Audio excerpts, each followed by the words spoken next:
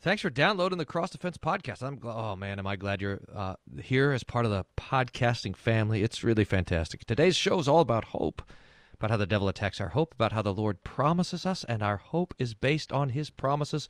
It has strength in its object. Hope you enjoy, and you'll find something helpful in here for you, for your family, for your friends. You'll share it around, and let me know what you think. Wolfmueller.co/hope has all the notes. God's peace be with you.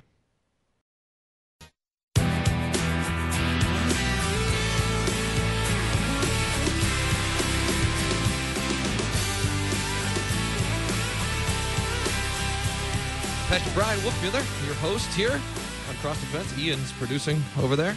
Just me and Ian, just the two of us, making the show happen. We're talking about hope. So here's the question. Here's the opening question for you, by the way. How is your hope?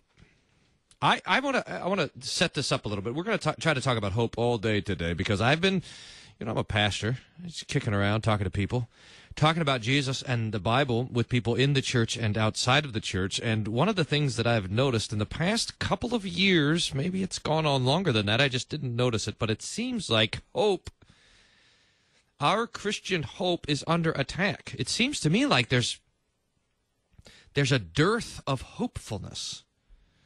It seems to me like Christians are not marked by hope. If I was to ask you just to describe the Christians that you see around you, the Christians that you interact with, just describe what marks them, what makes them, what causes them to tick. I think there's a couple of ways that the Bible describes the Christian and that we live that are different from one another. One of the ways is joy. This is related. It's joy. The Bible describes the Christian as those who are full of joy, that we have these joyful lives. If you think of your normal, average, everyday walking around or watching the news Christian today, you see they're not full of joy. They've believed the devil's lie that to be serious is to be joyless. Now this is important. This is a falsehood that the devil puts on us, on you, and on me. He says if you want to be serious, you have to have no joy at all. In fact, we think that joy and even happiness equates to flippancy. That's not the way the Bible thinks about things. I mean, who was more joyful than Jesus after the resurrection, and who was more serious than Jesus after the resurrection? So we have to resist this attack on joy, but so also, I think, and it's related, is the devil's attack on hope. Now look, the Bible describes the Christians as those who hope in God. This is over and over in the Psalms. I got a list here. I printed out a bunch of pages, Ian. You should be proud of me, all this work I did for the show today. I don't even think we're going to get to all this stuff on hope. In the Bible, there's so much on hope in the Bible. It's incredible. But here's one, that the Psalms describe the Christian as those who hope in God. Psalm 69, Psalm 22, verse 5, Psalm 25, verse 2, Psalm 25, verse 20, amongst others. If you missed them, you're going to have to listen to the podcast. Those who hope in God, that's almost a definition of the Christian. Or how about this? This is 1 Peter chapter 1, verse 3, where Peter writes, "Blessed be the God and Father of our Lord Jesus Christ. According to his great mercy, he has caused us to be born again to a living hope through the resurrection of Jesus Christ from the dead." In other words, Christians are the hopers. I don't think that's a real word, but it's so fundamental to our Christian character that we are those who hope in God that the Bible almost uses it to define us. Now, this is different. This is very different than the way that the world thinks. For example, there's an outline of the virtue that the old pagans had. Remember, they courage and justice and wisdom and what's the balancing thing? Prudence. Those are the four cardinal virtues that the heathen had. In fact, the heathen will speak very little about the idea of hope because there's no way to do it. Now think about this. We Christians are so used to hearing about hope that we think that hope would be for everybody. But the Bible describes what is one of the marks of the pagan mind, that it's a mind without hope. I've got those scriptures somewhere here too. Let me find it for you. It says, for example, Paul says, "We don't want you to mourn like those who have no hope." That's in 1 Thessalonians. Or here, this is Paul writing in Ephesians 2. It says that, "Remember, you were at that time separated from Christ." This is before you were a Christian. "You were alienated from the commonwealth of Israel. You were strangers to the covenant of promise, having no hope, and without God in the world." So one of the ways that the pagan mind is separated from the Christian mind is that it has no hope. At least it has no hope for itself.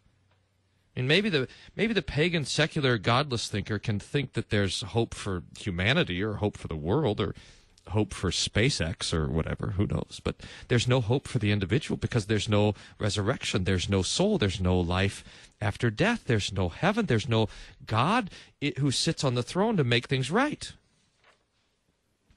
Now, I came across this very interesting paragraph digging into hope from, I'm not sure where this is from. I should have probably wrote this down. But this talks about this idea of secular hope versus biblical hope. Here's what it says. Very naturally, such hope, that is secular hope, even when it appears to be justified, is transient and illusory.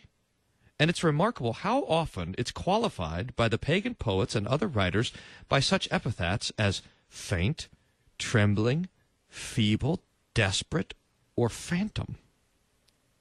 That's what the pagan way of talking about hope is. It's not certain. It's this kind of this wish.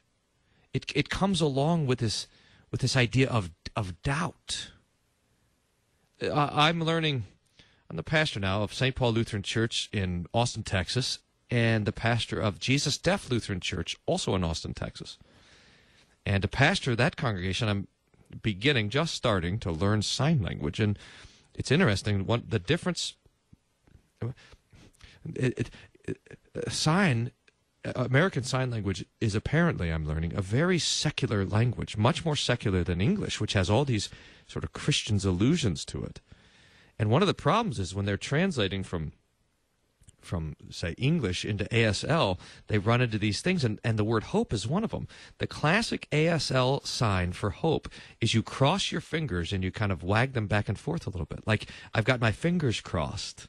I wish this would happen in the future, but I'm pretty sure it's not going to. I hope I'll win the lottery. I hope I won't get sick from the Chinese food. I hope the Rockies will win the World Series, or whatever. But you're pretty sure it's not going to happen. So you've got your fingers crossed. That's the secular idea of hope. I've got this vague idea of what a good future would look like, but I'm pretty sure that's not what the future's going to be. But that's not what the biblical idea of hope is. So that in the church, they've had to invent a different sign for hope, which is kind of you put your hands up and bend your fingers over and move your fingers up and down. I'm not sure exactly why, but the point is the biblical word for hope is a completely different idea than the secular word for hope. Here's what this article continues to say. The Bible sometimes uses hope in this conventional sense. The plowman, for example, should plow in hope, 1 Corinthians 9, for it's the hope of reward that sweetens the labor. But for the most part, the hope with which the Bible is concerned is something very different. And in comparison with it, other hope is scarcely recognized as hope. The majority of secular thinkers in the ancient world did not regard hope as a virtue, but merely as a temporary illusion. And Paul was giving an accurate description of pagans when he said that they had no hope. Ephesians 2, 1 Thessalonians 4, the verses we mentioned. The fundamental reason for this being that they were without God. Now, this is an amazing thing for us to realize. I mean, just as Christians, for us to think about. The very fact that we have the possibility of hope, of a certain future that we can fix our imagination and our hearts around, is a gift that God gives us in his word. Now, we're going to try to look at the anatomy of hope, and most especially, I think we're going to look at how the devil is attacking our hope, why he attacks our hope, and how the Lord defends us from this attack. We're going to try to wander around a bunch of those topics, but I think it's so important for us to begin simply with this recognition that hope is only possible for those who believe that there is a God, that God is good, that God is strong, and that God gives promises. That there is a God who is good and who's strong and who gives promises. If you don't have any of those things, you cannot have hope. At least you cannot have any certainty of something good that is to come. This article, we'll talk about this more, don't worry, but this article continues. Where there is a belief in the living God who acts and intervenes in human life and who can be trusted to implement his promises, hope in the specifically biblical sense becomes possible. Such hope is not a matter of temperament, nor is it conditioned by prevailing circumstances or any human possibilities. It does not depend upon what man possesses, upon what he may be able to do for himself, or upon what any other human being may do for him. There was, for example, nothing in the situation in which Abraham found himself to justify his hope that Sarah would give birth to a son, but because he believed in God, he could in hope believe against hope. Romans 4:18. We'll have to talk about that text. Biblical hope is inseparable, therefore, from faith in God. If you don't have God, you don't have hope. Now, I hope you're tracking with me. I'm going to take a step back, and then we'll kind of launch at this from another direction, because one of the things that I think is true, and you guys, if you think I'm not seeing this right, I'd love to hear from you. By the way, the best way to do that is to contact me through the website, wolfmueller.co/contact, I think, or just if you go to wolfmueller.co, you'll see a little button at the top that says contact, and you can fill out the form. That actually just, it sends me an email, and I get it. I get these, you guys are sending me questions all the time, and response. It's fantastic. I love it. So if you go to wolfmueller.co, you'll also see, by the way, when you're there, don't get too distracted, but you'll see that that a new book that Concordia Publishing House is going to publish in August is there, ready to be pre-purchased. A Martyr's Faith for a Faithless World. That's kind of cool. So you can see the picture. You got the cover with Michael coming down, crushing the dragon. They did a great job on that cover design, and that book will be out. I wrote that book for my daughter Hannah, who's going to go to college in August, so she can read it. And it's about how the devil attacks our faith and our hope and our love. We'll talk about some of this stuff on the show further. But if you go there, you can let me know what you think, because I am convinced more and more that our culture is an Epicurean culture. That is, the creed of the culture is the creed of the Epicureans, which says, eat, drink, and be merry, tomorrow you will die. But there's a theological underpinning to Epicureanism, and it is this. It's two negations. Epicureanism is based on the negation that God intervenes in the world and that there is an afterlife. That is the foundation, the theological foundation of Epicureanism. That God, the Epicurean says that, well, there might be gods or a god or something out there, but that thing, whatever it is, does not interfere with this life, nor does it judge us when we die. Epicurus, in fact, said this because, remember, Epicurus said that the goal of life is to have the least amount of trouble, and the thing that troubles us most is the idea that God can intervene and that we will be judged. And so, to get rid of that trouble, we just have to deny them. We deny that God intervenes, and we deny that there'll be judgment on the afterlife. And these two things, that God intervenes in this world and that there will be a judgment on the last day, is the basis for our Christian hope. Now think about this. If it's true, as I'm suggesting to you, that hope is based on the fact that God is good, that God is strong, and that God has made promises, and Epicureanism denies all of those things, and our culture is based on Epicureanism, then we live in a culture that has as its root, as its understanding of reality, a denial of hope. So it's no wonder. It's no wonder when we look around that hope is so hard to see, that hope is so hard to recognize, hope is so hard to come by. If anybody is around who is hoping, it's because they're on the momentum of our Christian doctrine. It's on the momentum of this Christian world. There's nothing in the secular worldview, and particularly in Epicureanism, there's nothing there to give anything,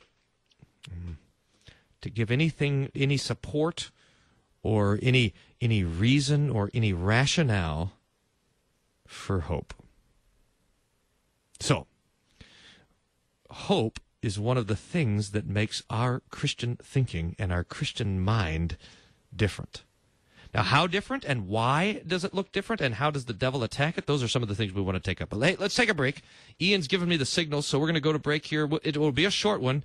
You can hope that we'll be back soon, and we'll see you on the other side. You listen to Cross Defense. I'm Pastor Bryan Wolfmueller, pastor of St. Paul Lutheran Church and Jesus Deaf Lutheran Church in Austin, Texas. Stay tuned. We'll be right back.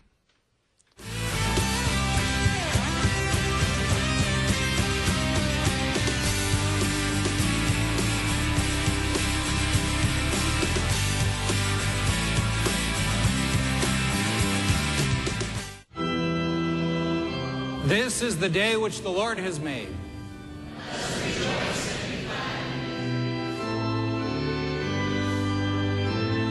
For the lonely and homebound, for the grieving and dying, and for all those who are afflicted in body, mind, and spirit, especially for... Join us for a live broadcast of Chapel at the LCMS International Center weekdays at 10 a.m. on KFUO.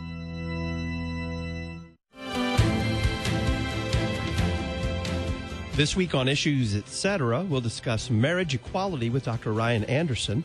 We'll find out from Dr. Jennifer Roback-Morse what Jeffrey Epstein, Harvey Weinstein, and Theodore McCarrick have in common. And we'll continue our series on the Lutheran Confessions, talking with Pastor Paul McCain about Christian questions with their answers from Luther's Small Catechism. Issues Etc., live weekday afternoons from 3 to 5 on KFUO. You're a miracle. You know that, right? A living, breathing, one-of-a-kind miracle. You were created to stand apart, to share your gifts in the service of others, to make an uncommon impact in a common world. And at Concordia University, it's our mission to help you do that, to live uncommon. To learn more about Concordia, go to cuw.edu. In a day when numerous concerns about money and safety abound in this fallen world, there is still a beacon of hope in Christ Jesus, spreading the gospel message of mercy. Worldwide, KFUO has been a good steward of donations, ensuring the safety of funds our listener-supported ministry receives. If you have questions about donating to keep this worldwide ministry healthy, send an email to gifts@kfuo.org.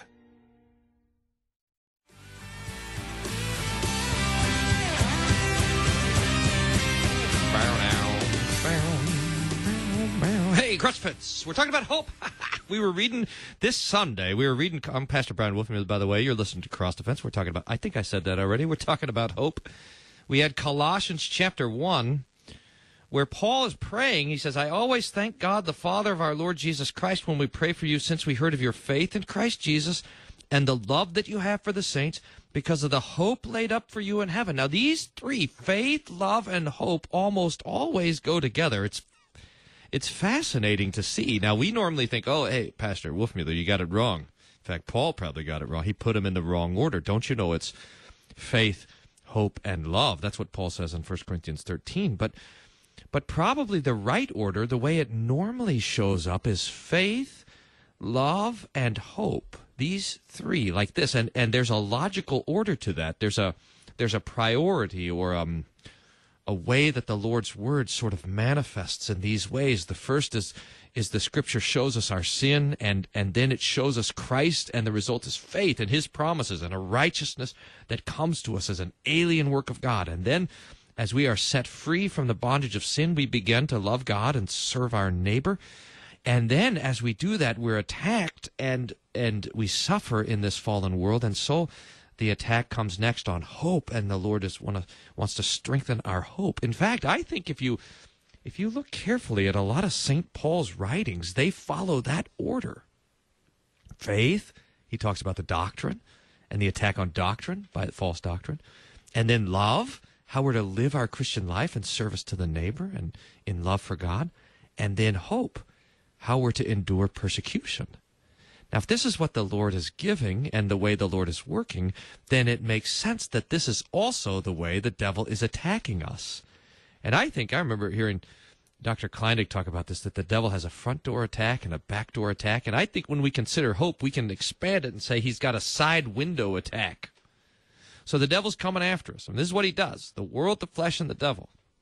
They come after us. And the first attack is to go through the front door to tempt us to sin, and especially to tempt us to disbelief, to unbelief, to believe false doctrine, to not trust the Lord and his word, to think that God lies and that he's given us lies or whatever. So that's first attack. And oftentimes, that works, but sometimes it doesn't. And so then the devil goes around the back door and tries to sneak in the back, and that's when he attacks our love. He tries to get us to, if we are not sinning against God, we're going to sin against one another. One of the chief ways the devil gets us to sin against each other is through anger. Oh, man, we were talking about this. We were talking about this on the YouTube yesterday, about how the devil's backdoor attack on, he gets someone to sin against us. You know how this goes? Someone sins against you, and then you get all bent out of shape, and you say, look, I know Jesus said love my neighbor, but that guy doesn't count. I don't have to love him. Look what he did to me. Look at how he hurt me, or whatever. Now someone sins against me, and I sin against them, and I don't even feel bad about it because I hate them or whatever. And that now the devil's got us. He's got us going down that track. That's the attack on love. But then there's a third attack. This is where the devil sneaks around the side, and he tries to break in through the bathroom window, and this is the attack on hope. And it happens chiefly, I think, through suffering. What I want to maybe ask you this question. What do you think that the world is trying to teach you about hope? And what do you think your flesh is trying to teach you about hope? And what do you think the devil is trying to teach you about hope? I mean, I think I'll just guess. For me, the world. You watch the news. You read the news. I subscribe to the newspaper. I might be the only person subscribed to the newspaper here in Austin, Texas. It's amazing. Just print it right in front of me. Subscribe to the news, and I look at the news, and I think, what are these guys trying to tell me? What are they trying to teach me? They're not teaching me to hope. They're teaching me to despair. They're teaching that the world is teaching me that things are bad and getting worse. That we're right on the brink of destruction. That one wrong bat of President Trump's eyelashes and North Korea is going to send over the armies, and Iran is going to blow the place up, and the economy is going to plummet, and who knows what. I mean, the world wants us to have no hope. Things are bad and getting worse. It's one of the marks of the old people. This probably didn't count. I'm not talking about you, don't worry.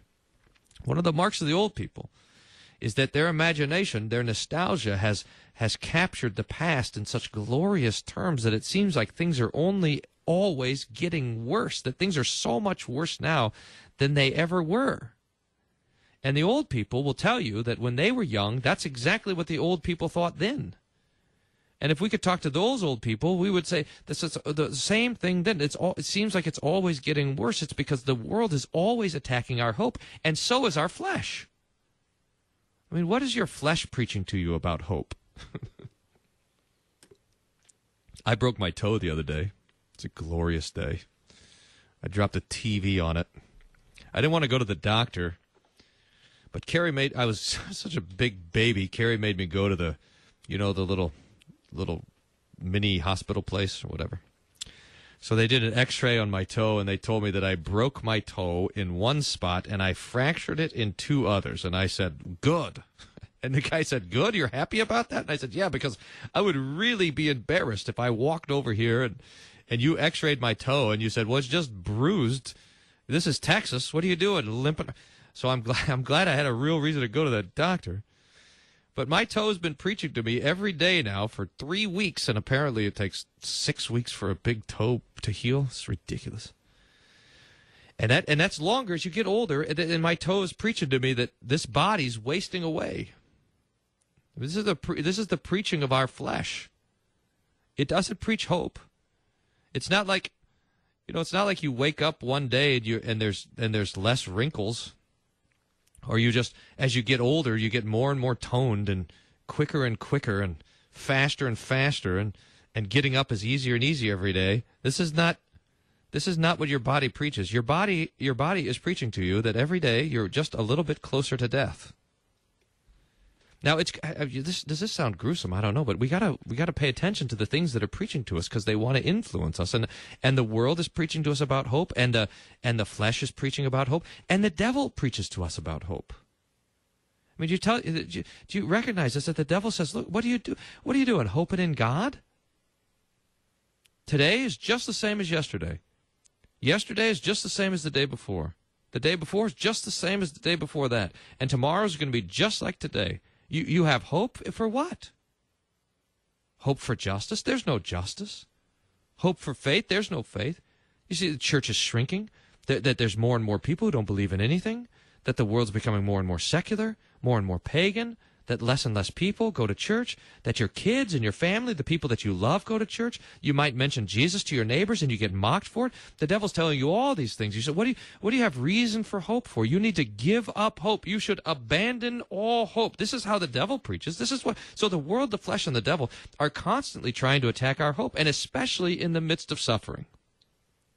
I mean, when we're when we're hurt, or when we're wounded, when we're sinned against, when we're in the midst of affliction, physical affliction, spiritual affliction, whatever. This is all the devil's attack on hope, because the devil doesn't want us to walk around in hope. And why? And why? The hope is what gives us spiritual life. There's a text. Oh, let's see. Paul is writing again, and he talks about how our hope is a helmet. Our hope protects us. Our hope protects our head. If you are hoping, then you are thinking rightly. If you are hoping in God and trusting that He'll keep His promises. But if you're not hoping, you are off of your head. You're out of your head. You are spiritually, mentally ill if you lack hope. Now, I'm preaching to myself when I say this. So, 1 Thessalonians 5:8 says, "But since we belong to the day, and not to the night, let us be sober, having put on the breastplate of faith and love, and for a helmet, the hope of salvation." Do you see that? So that as we guard our minds with hope, we begin to see things rightly. We begin to recognize that things are not perfect. Things are not as they're supposed to be, but that they will be. That we are not wandering around aimlessly in the world, but that the history of the world is pressing somewhere. It's going somewhere. It's being led to a culmination of glory when Jesus Himself will come back, and we will see it and we will rejoice in it. So we live with hope. I want to put another text before you. It's Psalm 33, verses 17 to 22. It's kind of a long section of this particular psalm, but it has to do with the false hope of the world versus the true hope of the Christian. Oh, here's the text. Psalm 33, verse 17. "The war horse is a false hope for salvation." In fact, I've got a whole list of things that you're not supposed to hope in. Here, I'll read this. This is from another little thing we printed out. "The corollary of putting one's hope in God is refusing to place one's final confidence in anything that belongs to the created order. All created things are weak, transient, and apt to fail. For this reason, it's futile to vest ultimate hope in wealth, Psalm 49, verse 6, Psalm 52, 7, Proverbs 11, etc. In houses, Isaiah 32. In princes, Psalm 146. In empires and armies, Isaiah 31. Or even in the Jerusalem temple, Jeremiah 7. These are all wrong things to put our hope in. In fact, the strength of hope is in the object of hope. Like faith. Faith doesn't save because it's faith. Faith saves because it's in Christ.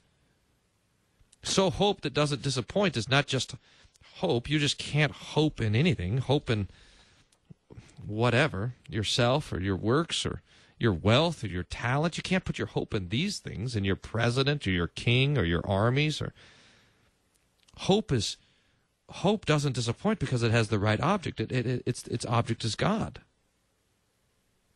Remember this story of the two guys that were crossing the frozen river. This has to do with faith and the object. Remember, the two guys came to a river and they're gonna go across it and it's covered in ice and one guy has very, very little faith in the ice to hold him up, and the other guy has this kind of audacious, bold faith in the ice. So one guy, the guy with bold faith, he gets on a snowmobile and he just plunges across this ice river. The other guy with very timid faith kind of shimmies across on his belly, inch by inch, thinking that the whole time he's going to die. But what's the moral of the story is they both make it across because the river's frozen solid. And they come back 2 weeks later, the same sort of thing. The guy with the audacious faith and the guy with very, very little faith, and they both use the same strategy. The bold faith plunges across, and the weak faith shimmies across, and both sink because the ice was like a pane of glass. It was just thin. In other words, the strength of your faith doesn't matter. What matters is the object of your faith, and hope is the same way. You put your hope in, what's this list say? Houses and wealth and empires and armies and princes and the temple or Jerusalem or anything else, then your hope will fail. But if you put your hope in God, who is the rock that cannot be moved, he's a refuge and a fortress, he provides the ultimate security. He makes our hope established. Our hope stands. So back to Psalm 33. A war horse is a false hope for salvation, and by its great might it cannot rescue. Behold, the eye of the Lord is on those who fear him, on those who hope in his steadfast love. Now, how about that text? That the Lord, who does the Lord have his eye on? It tells us right here. The Lord has his eye on those who fear him and those who hope in his love. I mean, how? Text continues. That he may deliver their soul from death and keep them alive in famine. Our soul waits for the Lord. He is our help and our shield. For our heart is glad in him, because we trust in his holy name. Verse 22, let your steadfast love, O Lord, be upon us, even as we hope in you. So the Christian has hope in God. The Christian has hope in the Lord, who is good and who is strong and who makes promises. This is, the eyes of the Lord are on those who hope in him. Wow. I mean, here, I think the devil has tricked us so bad that we are almost in, like, well, I don't want to hope. Like hope is sort of, like hope is being braggy. You know, like, so we have this kind of false humility. Like, if I'm too hopeful, I won't be humble like I'm supposed to be. No, we're supposed to be abounding in hope. Where's that verse? Abounding in hope. Blessed hope, have no hope, Christ in you, hope of glory, hope of resurrection of the dead. I think it's in Romans. How come I can't find it? That we're supposed to be, that we abound in, can you imagine that? That the Christian is supposed to, it is Romans. Romans 15, oh, this is a good text. Romans 15, 12 to 13. Isaiah says, the root of Jesse will come, even he who arises to rule the Gentiles. In him will the Gentiles hope. And then listen to this. May the God of hope fill you with all joy and peace in believing, so that by the power of the Holy Spirit you may abound in hope. You have so much hope you don't even know what to do with it all. I got enough hope for me and for you over there, and when I run out and someone comes over, sorry to be, no, I got plenty of hope. There's enough to go around. It's overflowing around here. I've hope upon hope upon hope, because I know that God is good, and God is strong, and God makes promises. Now here, as we go to the break, I want to kind of divide that up. This is kind of a dissection of hope. I'm going to read you a little paragraph here. The ground, act, and object of hope. Here this guy writes, it's helpful to distinguish among the basis of hope, the object of hope, and the activity of hoping. In both Hebrew and Greek, the noun forms tend to express the ground or the basis of hope by the reason of which one hopes. And this is not the same as the immediate object of hope. The objects are sometimes specified, especially in passages where eschatological concerns are the focus, but the frequent omission of an apparent object suggests that the ground or guarantee of hope is the decisive factor. The verb forms, on the other hand, emphasize the human response, the activity, or the attitude, or the foundation of hope. Now, we'll dig into that a little bit more, but we want to say that hope has a source or a foundation, and hope has an object or a goal, and so hope is more than just the activity of hoping, of longing, and of trusting, but that hope is built on something and presses towards something. It's built on the fact that God is good, and that God is strong, that he can make things happen, this anti-Epicurean business. And it presses towards the fact that God has promised, and specifically that he's promised to return for us. That's what we'll talk about on the other side of the break. You're listening to Cross Fence. I'm Pastor Bryan Wolfmueller. Stay tuned. We'll be right back. That is our hope.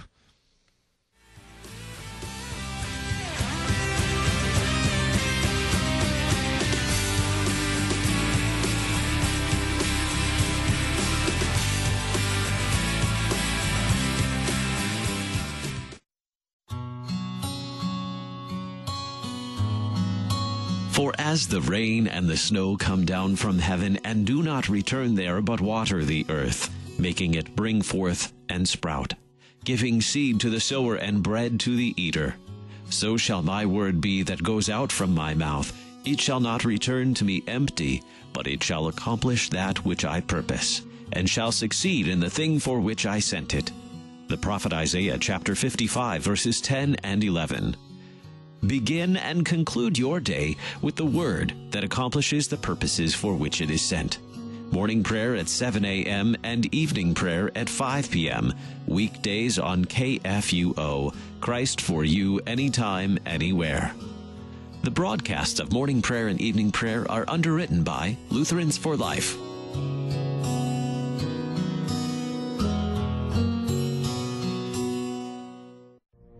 Michelangelo, Da Vinci, and Rembrandt are the names that come to mind when you imagine great art depicting biblical scenes. But breathtaking works inspired by the Bible are still being created today. Egbert Moderman, a contemporary artist from the Netherlands, currently has 3 original paintings on display at Museum of the Bible, titled The Good Samaritan, also called Compassion, Ruth and Boaz, and Simon of Cyrene. In a 2017 interview, Moderman explained how the biblical narrative inspires his work. He said, "These stories describe the human nature in all her simplicity, complexity, and drama. I try to portray these human emotions in my work. My style can be described as figurative, with a dramatic and religious flair." Engage with the Bible and its impact on history, culture, and art. Brought to you by Museum of the Bible in Washington, D.C.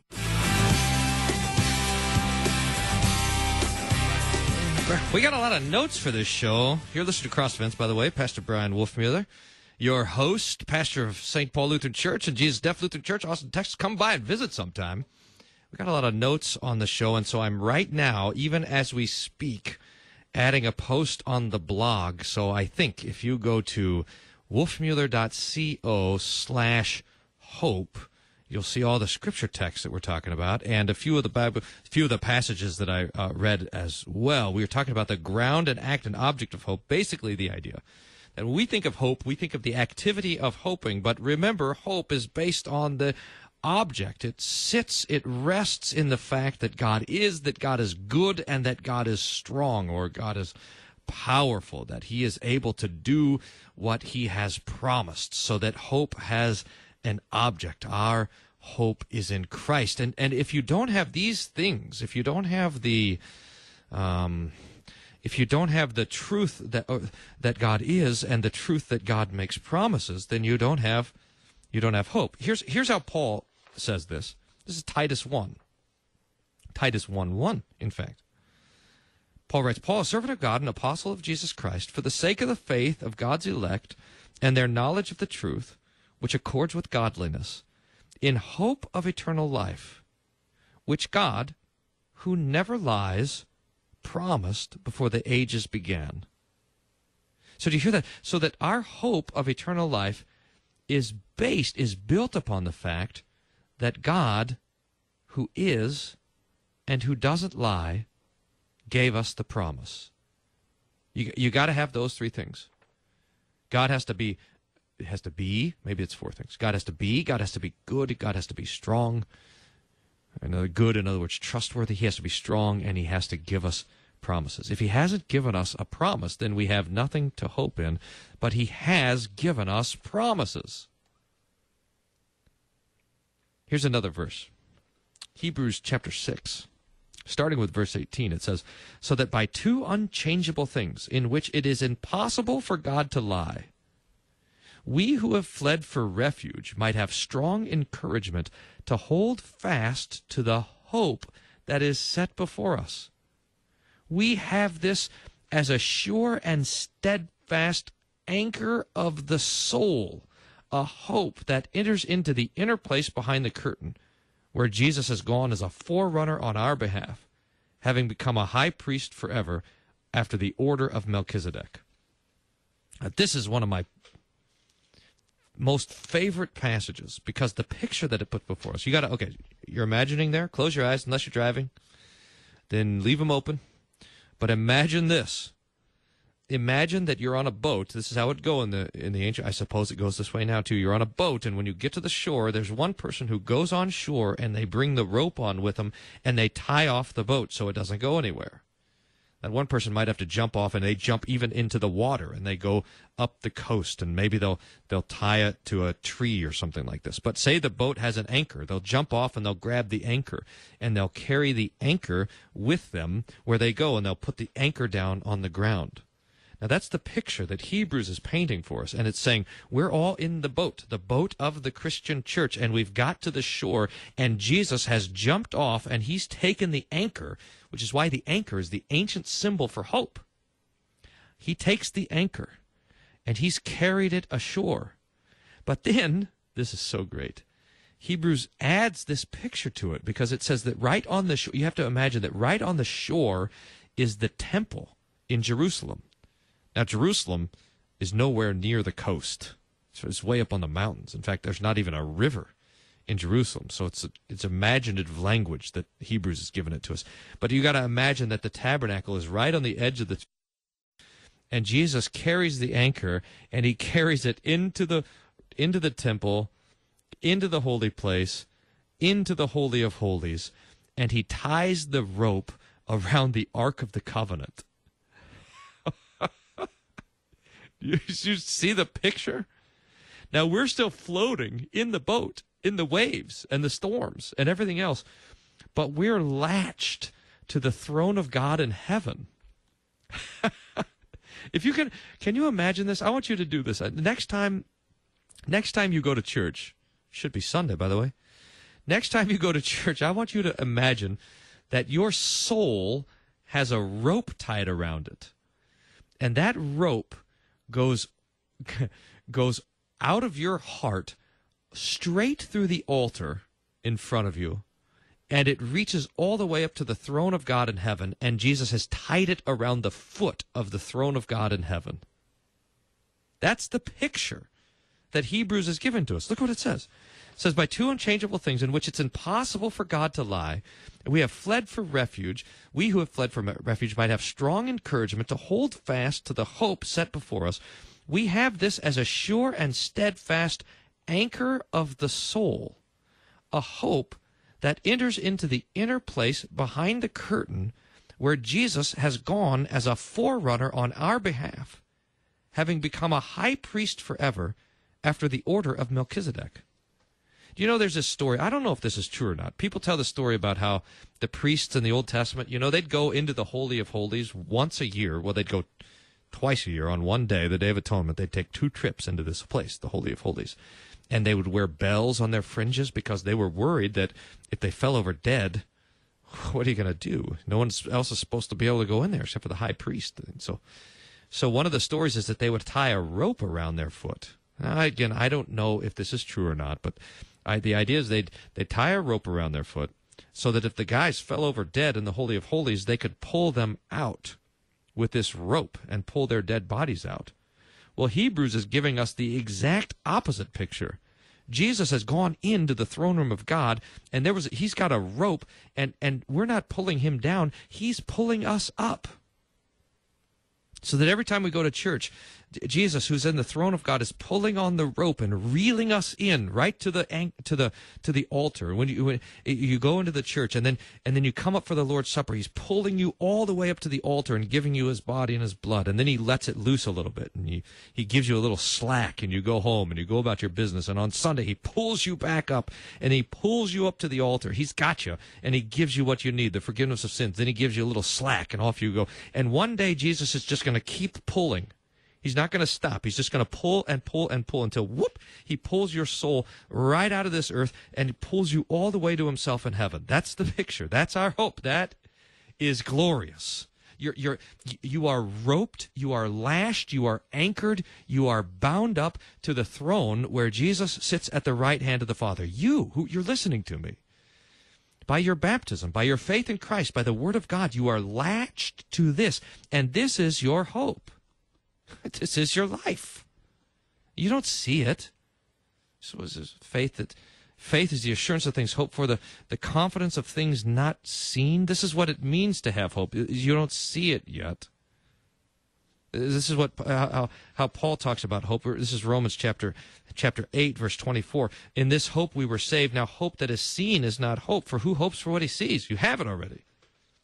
But if we hope for what we do not see, we wait for it with patience. And this is our life, waiting for this great gift with patience. Abounding and overflowing and rejoicing in this hope. Now, it's tough.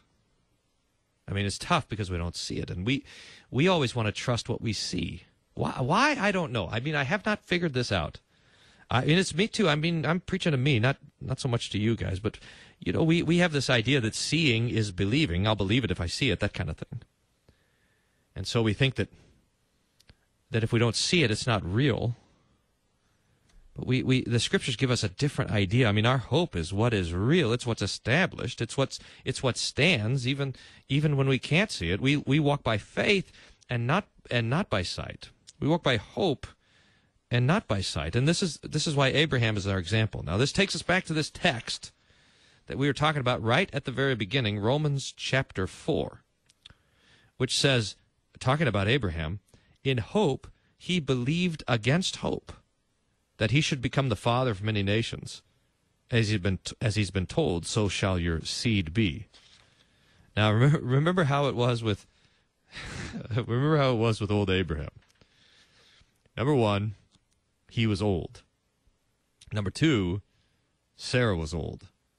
Number three, they had no kids. I mean, I think Abraham was like 99 years old and Sarah was 90 years old. And they were long past the time of having kids. You could try this now if you ever go to your church group and go to some ladies' meeting, and if there's a bunch of old ladies sitting around or even moderately aged ladies, and you tell them, hey, you guys need to start having some babies. Just watch them laugh like Sarah. Oh, they laugh and laugh. That ship has sailed, Pastor. They said, look out. That's what Sarah said.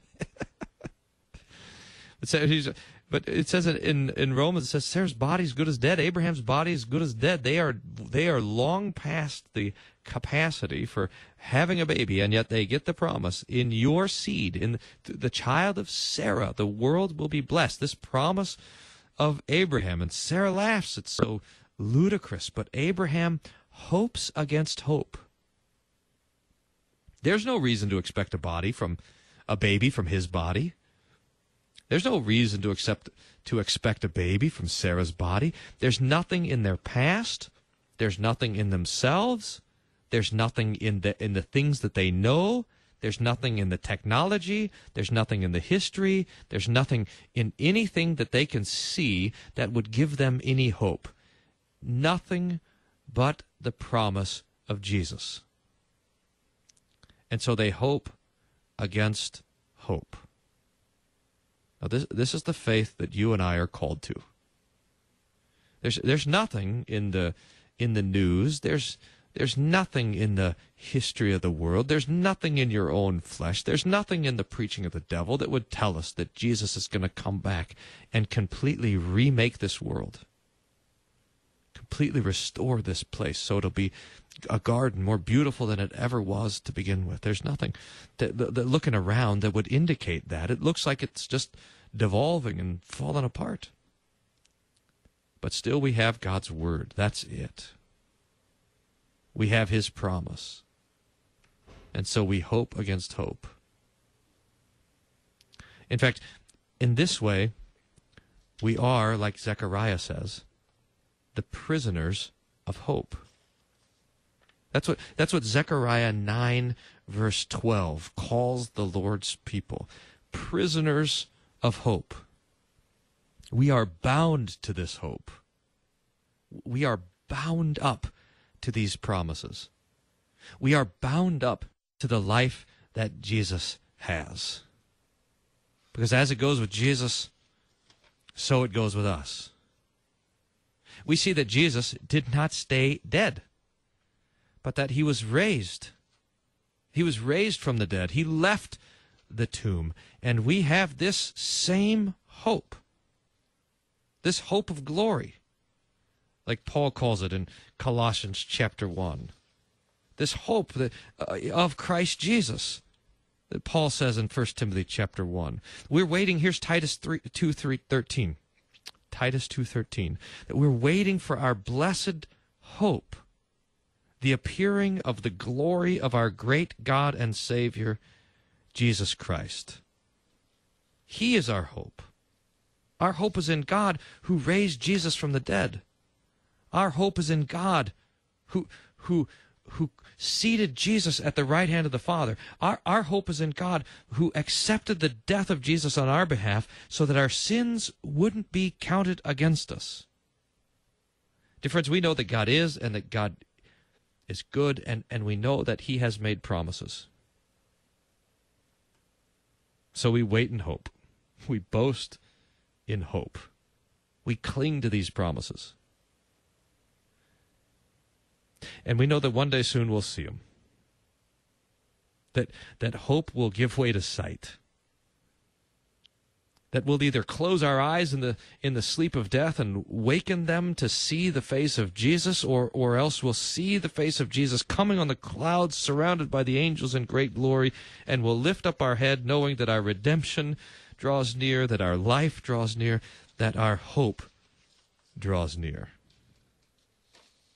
And in this hope, we stay safe. Well, may God grant it. May God grant this, that we, you and me, that our families and our friends and our congregations, that we would be marked by hope. That the world would look at us and shake their heads because we are so hopeful. That we would truly be captivated, captured by this hope. And that we may abound. May the God of all hope fill you with this promise, with all joy and peace in believing, so that by the power of the Holy Spirit, you, dear listener, may abound in hope.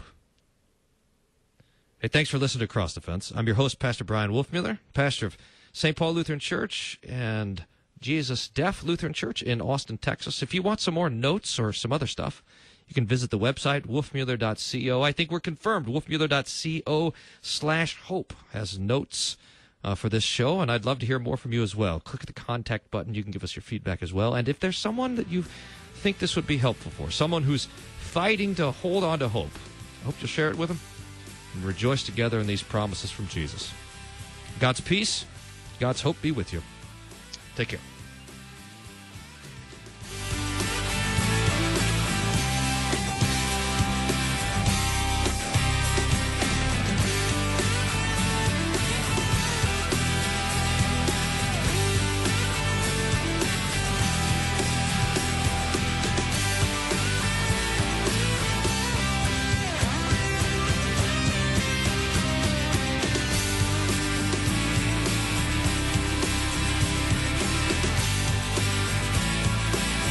Cross Defense is a production of KFUO Radio.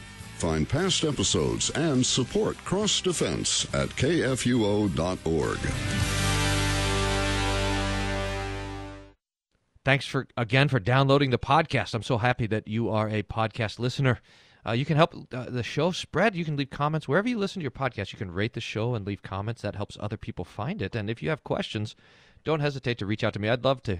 I really love hearing from you. Wolfmueller.co/contact is where you can send all those notes. And remember, if there's anyone that you thought could be helped or benefited by this meditation on hope, I hope you'll share it with them and share the hope that the Lord has for us in His Word. Thanks. Talk to you next week. God's peace be with you.